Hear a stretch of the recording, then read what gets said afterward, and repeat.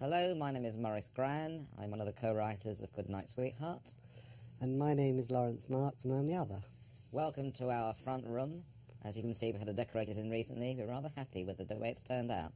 They're coming back to finish it in about a fortnight, aren't they? Yes, I'm going to paint it all white.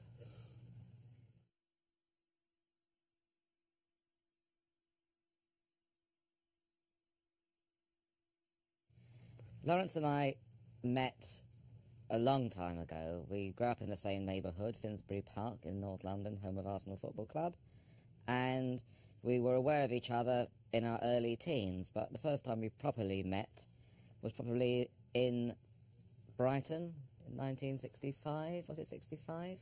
Yes, I think that's when we got to know each other. I think we'd met earlier than that. I think we met at 10, age 10, in a hall, school hall in North London, where a military parade was taking place, and we were both on it. Ah, that's a good one, isn't it? We were members of the Jewish Lads Brigade, and we were lads, and we were Jewish, and so we used to march up and down in the school hall.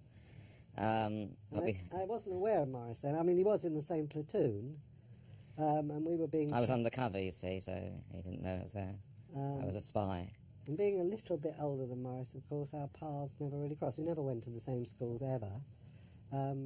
And it was, as Maurice rightly says, in 1965 that we both went on holiday. Or maybe it was 64. It was 65, and we both went to Brighton, Saltdean, Butlins. It's a coincidence. I was there with with my friend, Laurence was there with his crowd, and we sort of hooked up.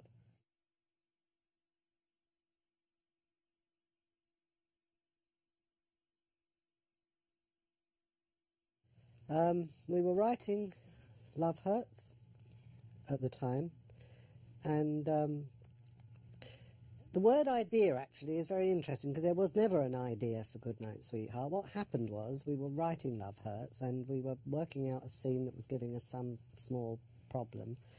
A scene set in the East End of London, probably somewhere along Whitechapel Road. In fact, we had discussed that the two characters in Love Hurts would meet and go over to Bloom's, which was a kosher restaurant then in Whitechapel Road, since being closed down. And we were trying to work out this scene, and I said, for some reason, in a moment of distraction to Maurice, that, do you know that if we actually went backwards from this scene, I mean, geographically backwards, there are certain streets in this area that are locked in 1940, haven't changed a bit since 1940. And I recall Maurice, without looking up, saying, I think you've just created our next series. That's as I recall. Uncanny, isn't it? Which was interesting in a way because a similar event had happened in reverse with Birds of a Feather. So when we use the word idea as if we had been thinking about the way or shape of a next series, it never came quite like that. With Goodnight Sweetheart, it almost came down a passage of time. Spooky.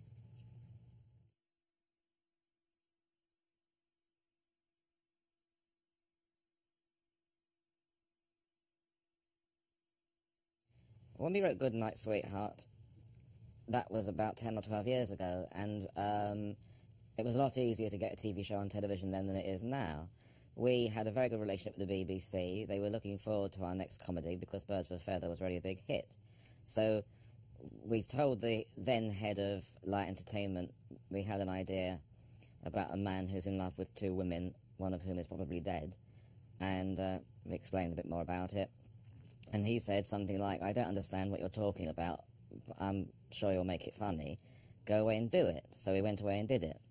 And I think it probably took about 6 months from having the idea and writing the first script and getting that approved, and then we wrote the remainder, didn't we? It wasn't a very long process, was it? Really, I think the first series took about... a year? I'd have thought less than that. Well, I'm thinking about from the first idea to actually getting it onto television. Probably a year. Whereas now, you have an idea, you smuggle it into the BBC, it goes through the Committee of 1,000, and 12 years later they say to you, what was that idea again? So it's not quite as quick as it used to be. We didn't know Nicholas Lyndhurst. We only knew, of course, his Rodney in Only Fools and Horses. Was he Rodney? And he was, I think he was, or Adele. He was one of the two in Only Fools and Horses. Never knew that. Had seen him in Butterflies. Had seen him perform. He was good. We also had seen him on the stage which was interesting too. But nonetheless, because we knew the character we wanted to create had to be very sympathetic. After all, we were writing a comedy series about adultery, so we didn't want people to say, well, I don't want to watch this. I mean, who wants to watch about a man having an affair with having an affair with a woman whilst married to another, and we meet both of them in a comedy series? It really wouldn't have gone down well. So Nick Lyndhurst to me and to Maurice and to the other people that were working at Alamo, to whom we suggested it, thought it was a very good idea. So what we did was what we've done with many of our shows, and that's just get in touch with the agent and say, we're Laurence and Maurice and we want to write a new show and we'd like to meet Nick if he would. We were a little bit lucky because having made that first approach, we happened to be sitting on the same table as Nicholas Lyndhurst's agent at the evening we won the BAFTA Writers Award. And she was on our table with one of her clients, I think it was Alan Bates.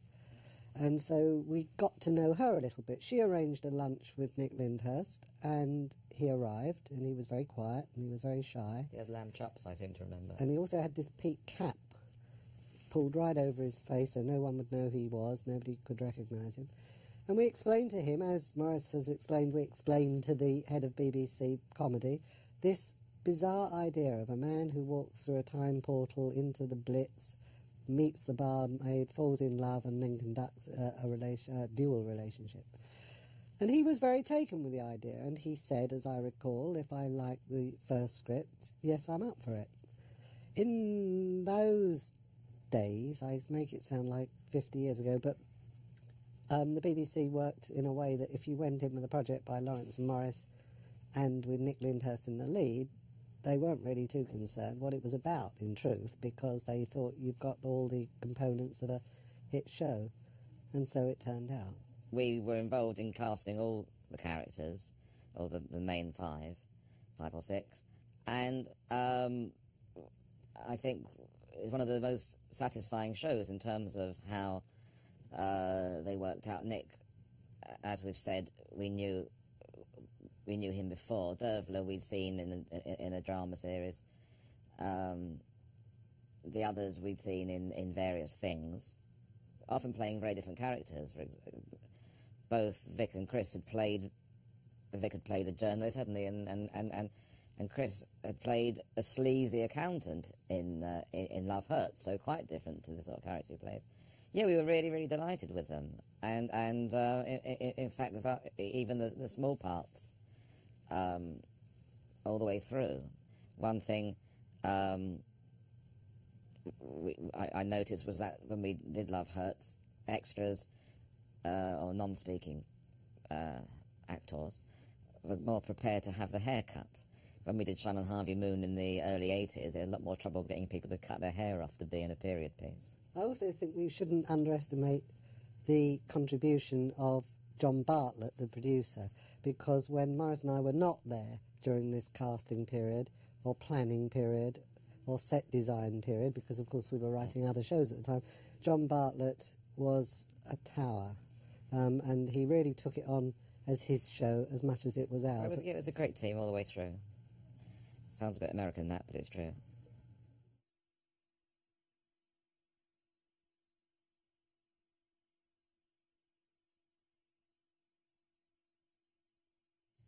No, we don't know any PC deadmen as such. If you look at the Metropolitan Police's clear-up rate, I imagine there's quite a few of them in reality. As is about 8%. But I think that when you create a character's name, there is a group of people that do name checks, so you won't embarrass a PC deadman. It can't be a real one, that's right. That would be in the current Met. So we presume that there isn't a real PC deadman, and the PC deadman of our imagination came about. How? I think probably we knew that the only men that would be in the neighbourhood at that time were people that were not called up to join the armed services. My father was a policeman during the war, and I suppose I must have unconsciously been thinking that in the East End of London at that time would have been policemen that weren't called up either by choice or by age or by illness. And Deadman seemed a really interesting character because here was a man who was back in London with his wife, we presume. I think we later learned he was. She was very friendly, though. Hands-on, I think. Very hands-on with Canadian airmen. I think that, you know, having a policeman there really kind of gave it an authority. No one would pull one over on Deadman. It was just that Deadman couldn't see if anybody was. But and it became very easy to write for. We've always had a soft spot for twits, you know, because when you're writing comedy, it's always good to have a twit up your sleeve. Yeah. But I don't think he was that stupid. I think he was very slow. I think it's what they used to call in school, a slow child. We did one episode, I don't think we wrote it, in a later series where he got hit on the head by a piece of shrapnel and became really clever for an episode. That was quite funny. Then he got hit on the head again and went stupid again. It was a very odd gag. But I suppose they don't make policemen like P.C. Deadman anymore. Oh.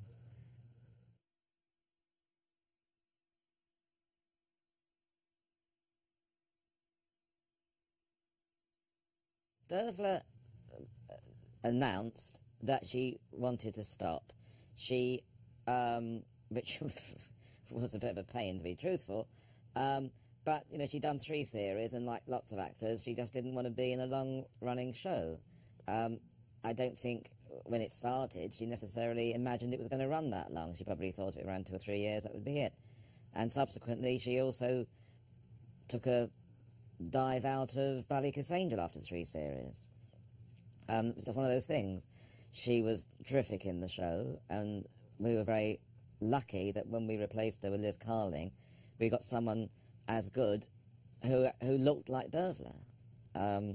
So we were hoping the viewers hadn't noticed. We don't get that much feedback directly, do we, of which Yvonne or which Phoebe people like? I think people remember more the stories they enjoy than the people who are in the stories. I mean, they're never going to say, I like that episode without Gary, because, of course, he was in them. But I think that people liked or would refer to us, on the rare occasion they do, stories more than characters. They accept the characters as who they are. It's a long-held belief in this country, not so in America, that if one of your stars decides not to do any more, you have to cancel the show. We didn't want to do that. Whilst we had Nick Lyndhurst, you replace.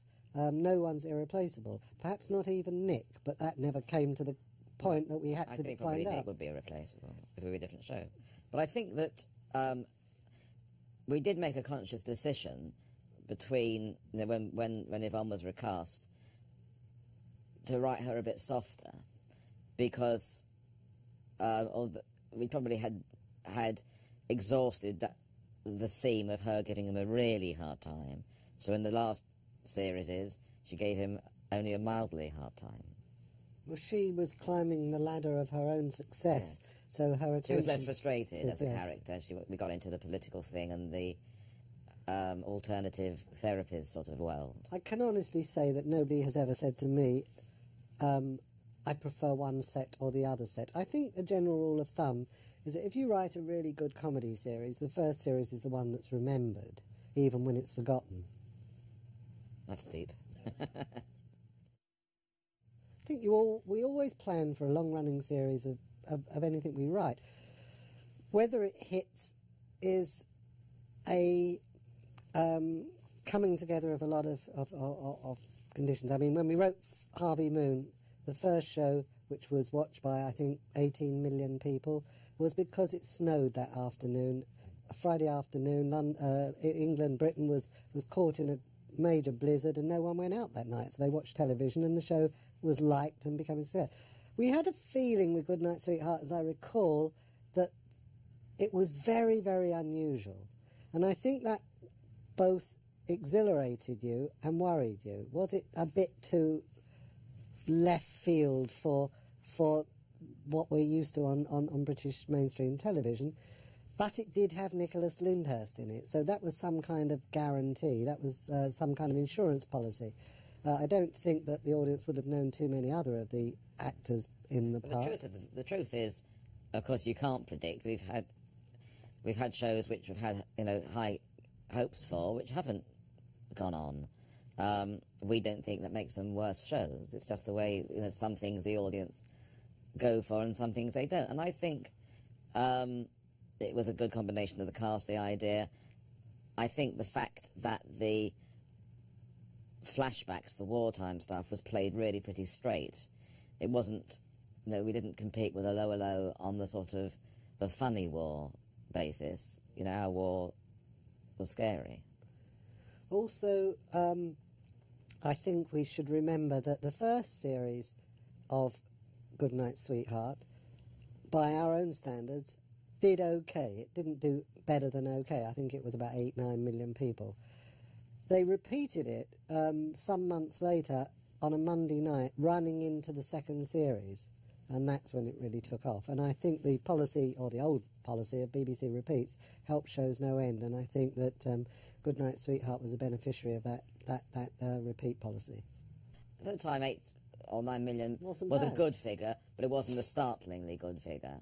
It returned with 11. Yeah, this is 1993, before Channel 5, before the penetration of satellite and cable to the degree it is now, before you could watch shows on DVD.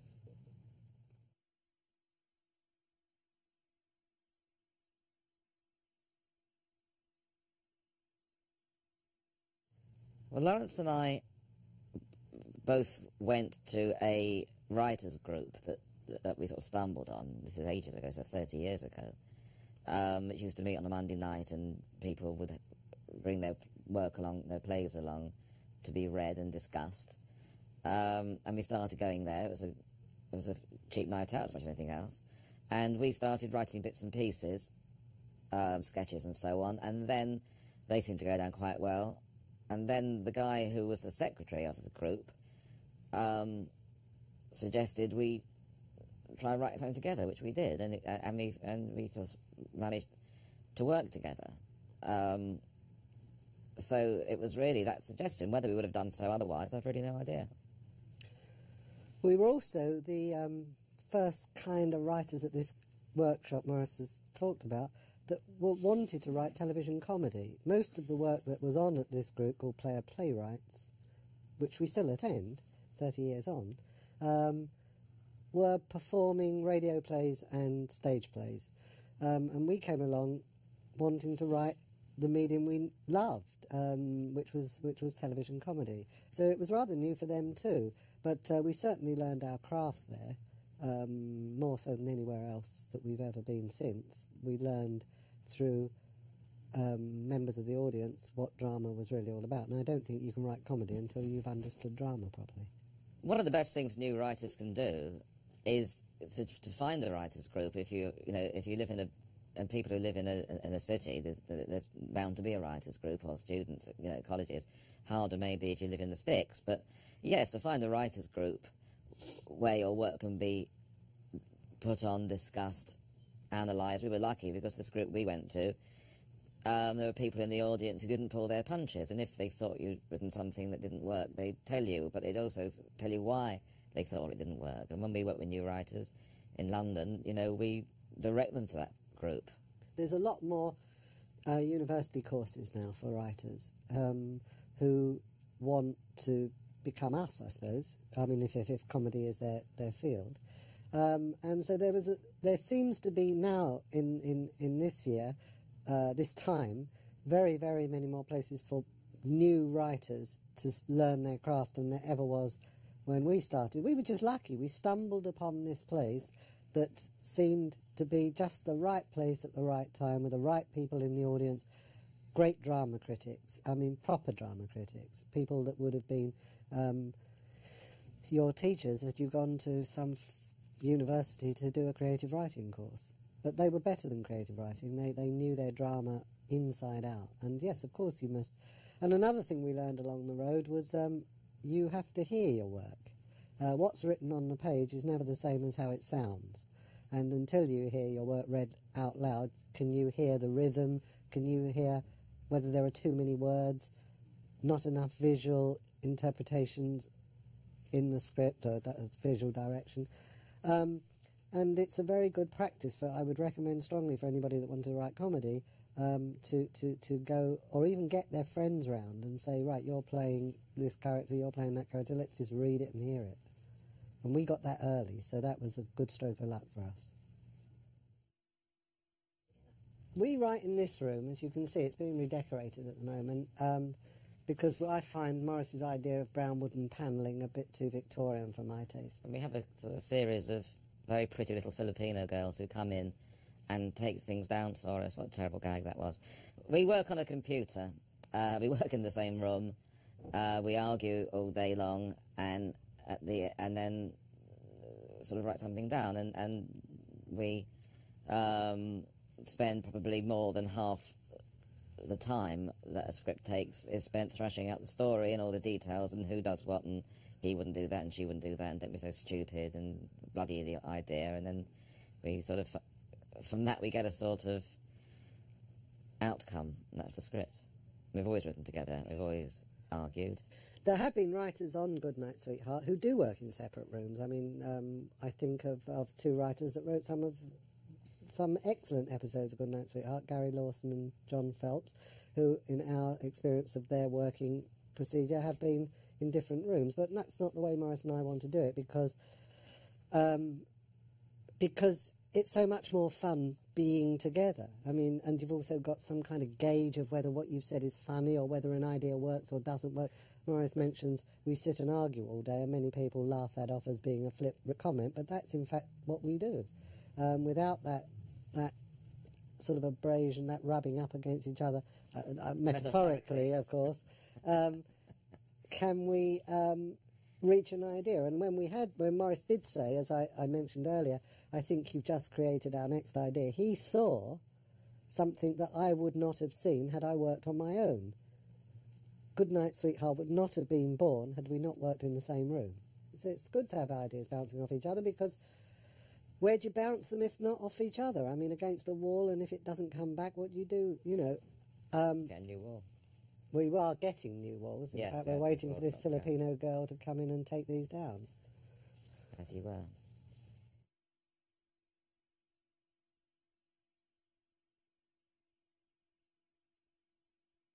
My favourite storyline is when my wife came home and found me in bed with another woman, and I said she was selling encyclopedias and I was trying to get a discount. But if you mean what my favourite storylines in Goodnight Sweetheart, in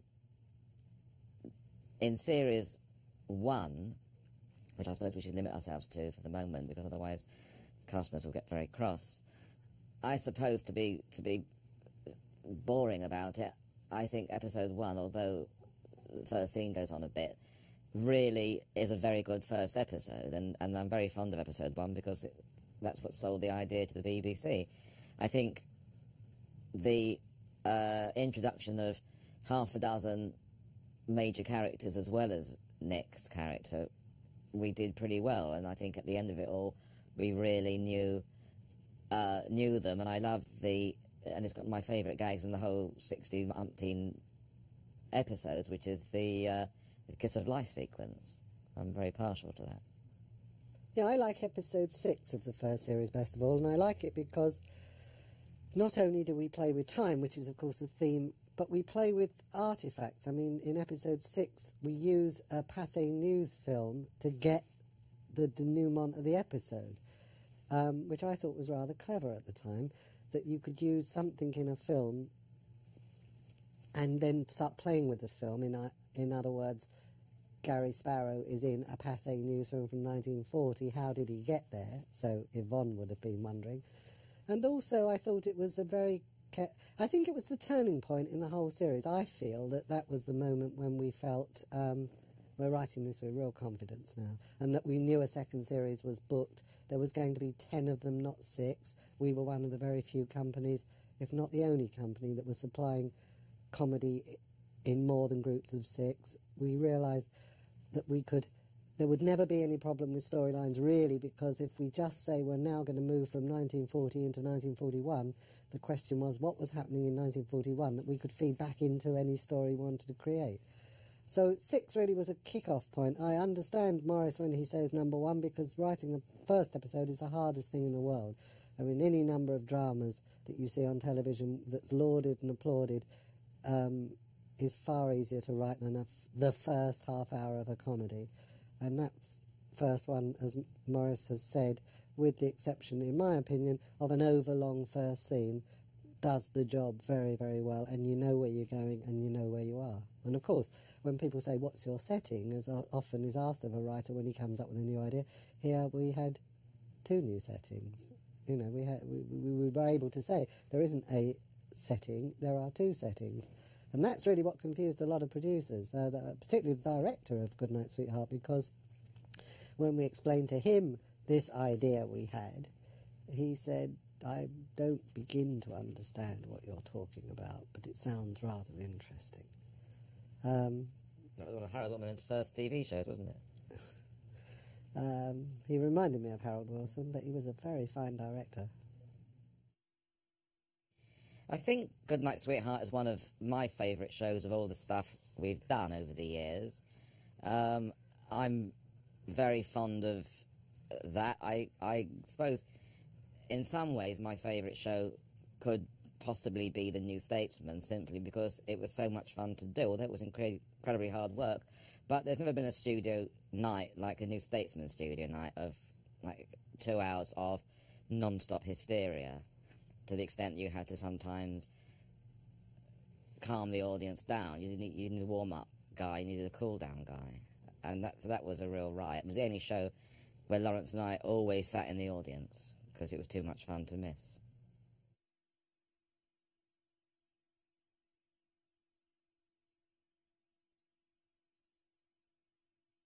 The writers that most influenced us at the top of the league has to be Dick Clement and Ian Lafreniere, who wrote Porridge and The Likely Lads and Now Vida's Aim Pat. When we saw Porridge individually, I mean, we didn't sit down together and watch it, we both knew that this was really about as good as comedy was going to get on television, for lots of different reasons, but not least the writing, the elegance of the writing, the structure of the writing, the plotting, all the things you would try and teach new writers to do, they seem to do week in, week out, with a wonderful cast, and Porridge was something not to be missed.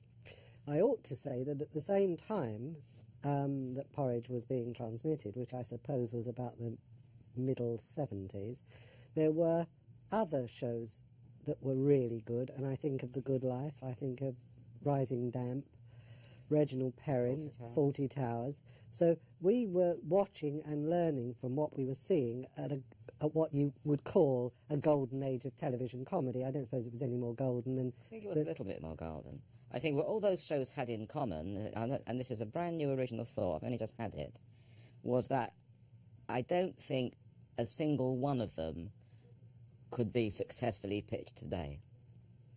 I don't think you could pitch a show about a middle-class couple who grow food in their garden. I don't think you could sell a show about a mad hotel keeper. I'm sure you couldn't sell a show about a sleazy landlord trying to get off with one of his lodgers. And certainly not a show set in prison would be considered a bit of a downer. And what was the other one? Well, I suppose Reggie Perrin. Reggie Perrin, about a bloke having a nervous breakdown who thinks his mother's a hippopotamus. So none of those shows have got made today. But I think Dick Clement and Ian Lafreniere, and what was so wonderful about how life can be, is that Dick Clement and Ian Lafreniere formed their own independent television company in about 1981 called Wits End Productions. And Maurice and I, who were just starting out, had one hit show, was sent along to see the man looking after this company, and consequently we created Shine on Harvey Moon for this company and met our heroes. And we met our heroes really early and found them to be every bit as... evil, twisted, as nice and as helpful as we'd hoped. They were, and they were really clever too. They knew how to do it, and I hope that perhaps we've done that for one or two writers since. I doubt it. I think also I wouldn't leave that a question about who are your favourite writers without mentioning Galton and Simpson too, because Hancock's Half Hour, I was very, very young when that was on radio, but I remember it at Sunday lunchtimes.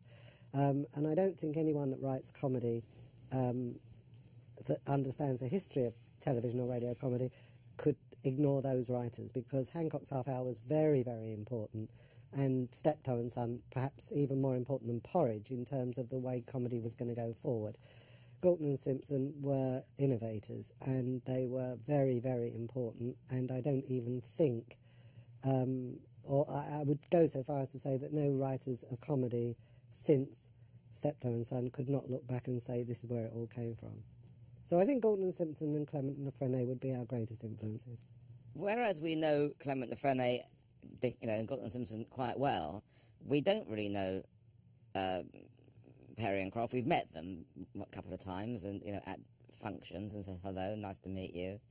Still wearing the lurid jackets in Jimmy's case, but we've never ever had a chance to sit down and chat with them. I mean, there's no question that Dad's Army is one of the standout shows of British comedy. It still plays. I mean, possibly because it was a period piece when it was written, it plays really well today, better perhaps than Steptoe does, for example. It was a cracking show, no question about it. Interesting connection between Goodnight Sweetheart and Perry and Croft, in as much as that in a later series of Goodnight Sweetheart, Maurice and I decided to write a scene in which Gary goes to borrow some money from the bank, and the bank manager is Mr. Mannering, and his sidekick is Mr. Wilson, and there's a young sort of gopher called Pike. Now, called Pike.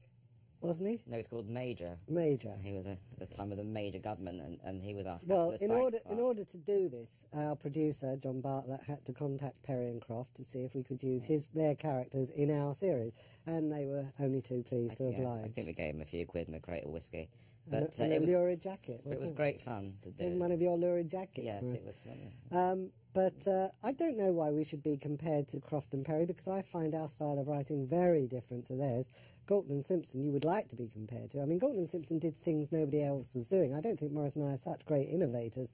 Galton and Simpson took the Royal Court Theatre of the late 50s and Pinteresque drama of the early 60s and put it into Steptoe and Son. I mean, nobody had ever seen anything. I think Z-Cars and Steptoe and Son were real groundbreaking shows. I'm not sure that Maurice and I have ever made groundbreaking shows, although some might say that no one had ever seen anything like Goodnight Sweetheart.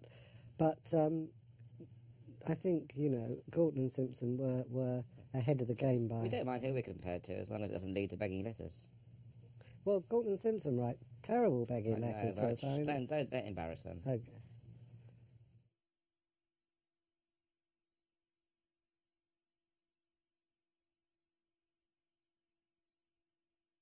Well, I would choose, if I could travel back in time, to go to Berlin in the late 20s and very early 30s. I think that the time of Bertolt Brecht and Lotte Lenya and that period, I think it would be absolutely fantastic. Everything was happening. It was like a cauldron of excitement. You get a damn good thrashing from the passing brown shirt, but it's worth it to go to the cabaret, isn't it, Laurence? Well, I don't know. Gary Sparrow risked going back to the Blitz where there were bombs dropping. He could have been killed equally. I think we have the great good fortune, those of us born just after the Second World War, to have lived in one of the sort of best periods of time. So when I thought a lot about this question, and I think I would go back 2 years.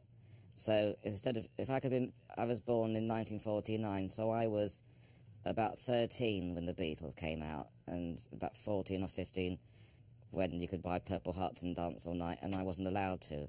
So if I'd been like 2 or 3 years older, I would have just been right for a whole swinging London, King's Road, could have got off with Marianne Faithfull. I was just 2 years too young for like a whole fantastic stuff. And I was just right, you see. And you were in Berlin. You were just wasting your time in Berlin. Well, having come back from Berlin, having survived the beating from the brown shirts when I came out of clubs like Sally Bowles was singing in, I'd swap forward to the 60s. But I did live through the 60s. That very important time. I was in the right place at the right time of the right decade of the century. But I suspect that Laurence was still a couple of years too long, because Alan McEwen, who was our third part of Alamo production company, who was about 4 years older than us, he just had it all and has a penicillin to prove it.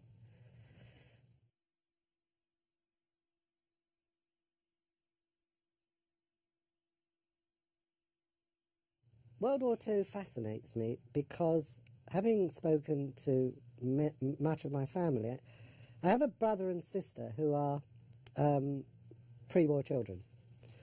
Both were evacuated during the war. They had their own stories to tell. They're very sad stories, but nonetheless, they are stories the likes of which I can't understand. My parents had very different wars, and their stories are very interesting too. Aunts and uncles had fascinating wars. I think the common thread is that this period of time, this 1939 to 45, changed people's lives in a way they could never have imagined in 1938. People were doing things they would never have done. Children were able to suddenly see another side of life that they might never have seen. I'm talking about East End kids that were evacuated to country houses in Wiltshire, if you like, and suddenly the mother and father of that house took this child under its wing, and suddenly it was introduced to literature and knew that when it came back to London in 45 it wanted to be a writer, for example. And I've been intrigued by this sort of social change that occurred in those years. We tried to put that into Goodnight Sweetheart as best we could, and in fact many of the speeches in the DVD given by Phoebe is challenging her to think about the concept of marriage, if you like, which changed during the war. Many women had affairs during the war because there were few men around. I mean, all young men were not there until the Americans came over in about 43, 44. All you had were people like Deadman, and you weren't going to have an affair with somebody like Deadman, not least because his wife was at home too. So people's eyes were opened, and places were possible to go to that you would never have gone before, and books and papers and writing were possible to read, and things that you never heard before because that wasn't in your realm. Everything became possible, and I like decades or periods of time in history where the impossible becomes possible, and I think that to a large extent was what Goodnight Sweetheart was all about. I don't know if Maurice agrees with me, perhaps he doesn't. Well, I don't. I think what Laurence said was very interesting, and so what I have to say is so trivial and pathetic in comparison, it's hardly worth even using up the small amount of oxygen required. Or tape. Or tape. But I will say that I suppose any young North London Jewish kid grew up more obsessed about the war than if he hadn't been Jewish. That's why I think it was something which is part of your culture, that whole question, because what was happening elsewhere? Because I realised at a fairly early age that if things had turned out differently, my parents would have been lampshades, and lampshades don't often have children, so I probably wouldn't have been born. So to that extent, I'm quite glad things turned out the way they did. Laurence is a tremendous one for putting an optimistic gloss on things, because he sees Berlin in the throes of depression and the rise of Hitler as a place for a night out, and the First and the Second World War, with all its massive destructions, as an opportunity to read newspapers otherwise denied you. Well, let me ask you the question. So I think if only he didn't hate Tony Blair so much, how much good could he do him?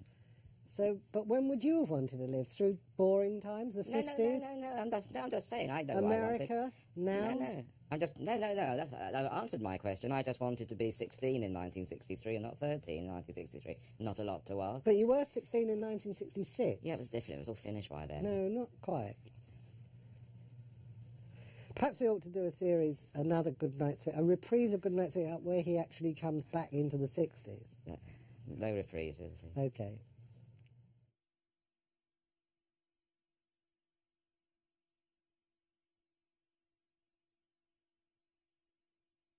When we find an up-and-coming writer of promise, we normally send some big blokes round to threaten them. And so far it's been pretty lucky, because I can only think of a couple of writers who've actually persevered despite our threats, which is why there are so few good writers knocking around at the moment. I suppose the Boy Gervais is quite promising. But there are some, speaking for myself, there are some shows in the last 2 or 3 years which I've really enjoyed, but they aren't necessarily situation comedies. I like Green Wing, I like League of Gentlemen, I like Black Books, but only Black Books really is sort of nearly a conventional sitcom. So there is good work being done, but it's much more hard to spot the writer and to my shame, I know that Green Wing has got between 4 and 73 writers, but I don't know their names. I don't think writers sort of weave themselves into the sort of fabric of television like they used to. I mean, we mentioned earlier Galton and Simpson. If you said to people that never watched television comedy, Galton and Simpson, they'd know the names. It's true of our names too. Lots of people say, I know who you are, but I can't quite recall what you've done. Didn't you do, that kind of thing. It doesn't happen anymore because... Didn't you kill my brother, they often say. We said we did write Didn't You Kill My Brother, but it only went for one series. So I don't think that writers today actually get... I mean, the speed of the credits as well. You're not going to get to see a writer's name that much. And if you're his mum and you freeze frame it. I also think, that because everything takes so long to do on television now, and because the fashion through a misreading of Fawlty Towers is that we'll just do 2 series and stop, because John Cleese just did 2 series and stopped. I think John would have kept on if his marriage to his co-writer hadn't been breaking up at the time. So following on us, Simon Nye, for example, is a tremendous output and a really good writer. It's actually quite hard now to have that big a career because it all just takes so long to do.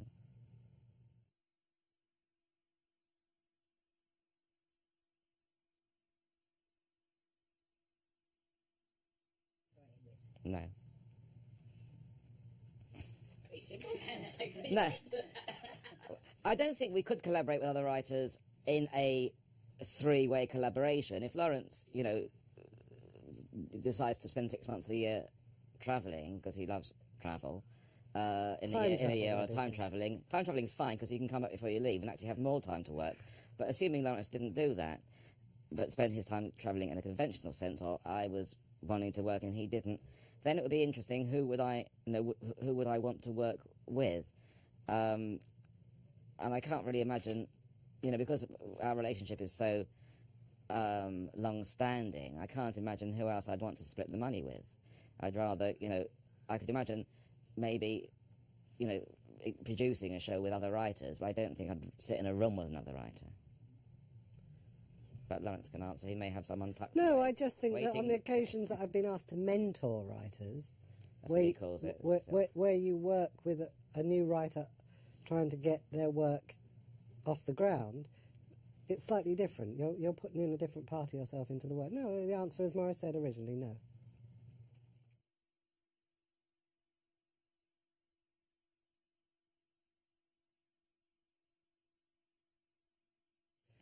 I think the reason Beatles music runs through our shows, and it doesn't really run through our shows, although Maurice will explain why it has been prominent in some of our shows.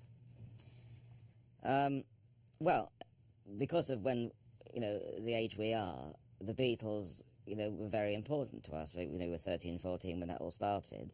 Not as, obviously, crucial as had we been in Liverpool going to the Cavern Club.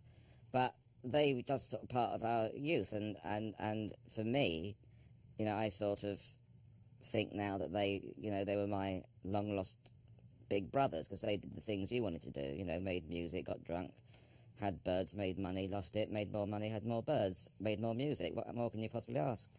And so they've always been very important to us, and more as time goes on. I mean, when my kids were little, the only thing they'd listen to in the car was Beatles stuff, which they thought were old English folk songs, which of course they are in a way. So but the only time we really... So, and obviously in Goodnight Sweetheart, I don't think we set out to say that Gary would do Beatles songs. In fact, the first 2 songs he did in the pilot weren't. But as time went on, it just became the case. There were some great Beatles songs. There was Yesterday, which summed up the situation in one episode.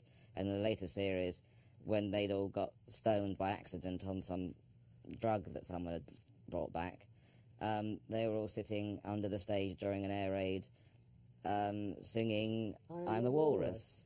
Yeah. Which, again, it was just so ridiculous that we thought it was we funny. did that because of the words. I mean, it was just funny seeing all these people singing dressed in the gear of the time. So really, it was just very fruitful. But we'd done a big Beatles thing on a series called Get Back, where, because Get Back is a Beatles title, and it also was a good title for the series, we decided that every single episode would have a Beatles theme would be a Beatles title, and every single character in the show would be a character from a Beatles song, which we cheated a bit because one character was from a Paul McCartney song, so sorry about that. But I think I recall Eleanor from Eleanor Rigby was played by Kate Winslet.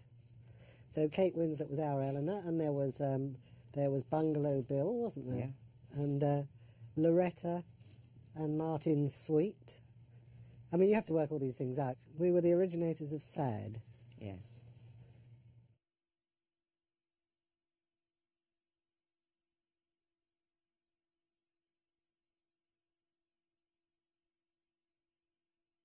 I think one of the questions Maurice and I always debated was, if it has to end, when does it end?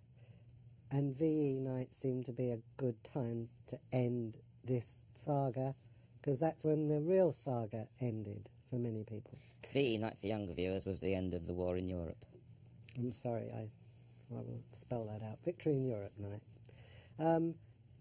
What we didn't know, and I don't remember discussing it, was whether Gary would find himself or wanting to stay in 1945 or 1999. Well, I remember pretty clearly that when we knew, which we always sort of knew, that we would finish the show around with an episode at the end of the Second World War. And Laurence and I, as people may know, didn't write all the shows after Series 1. We wrote about a quarter of the shows, and our team wrote the others. We knew, of course, we'd write the final episode of the lot. And we had to decide, when we were planning the last series, what would happen. Without giving too much away, there had to be a conclusion of some kind, and that conclusion had to involve deciding whether Gary stayed in the present or stayed in the past. We didn't think he could just go on having his cake and eating it. And once we decided, then we had to work out the story. And I think a lot of the things that were going on in the last series helped make the last story really interesting. You know, we'd introduced a lot of new thoughts. I think that end of a series, which is essentially a sort of romantic series, it's got to be sad as well as happy. It's got to be bittersweet. So whichever way it was going, one wife or another was going to have a nasty shock. But shall we save that for dot, as we say.